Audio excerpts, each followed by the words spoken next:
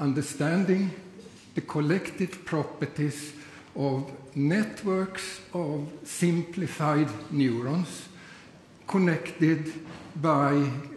I'm hoping AI will lead to tremendous benefits, to tremendous increases in productivity, and to a better life for everybody. I'm convinced that it will do that in healthcare. My worry is that it may also lead to bad things.